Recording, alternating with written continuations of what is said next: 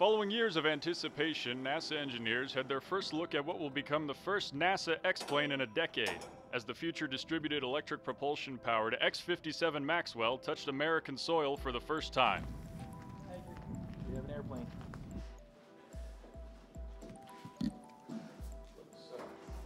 We do need to talk a little bit how we're going to put the electric motors in here, because we need to find a place to put the controllers.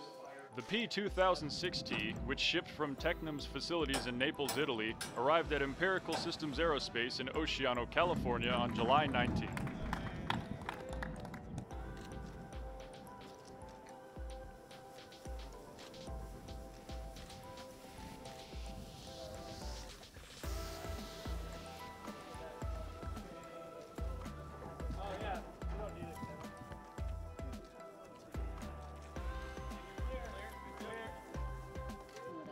Here, the aircraft, which was shipped in two separate parts, underwent thorough component inspection to verify modifications made during the fabrication process, followed by weight and balance measurements.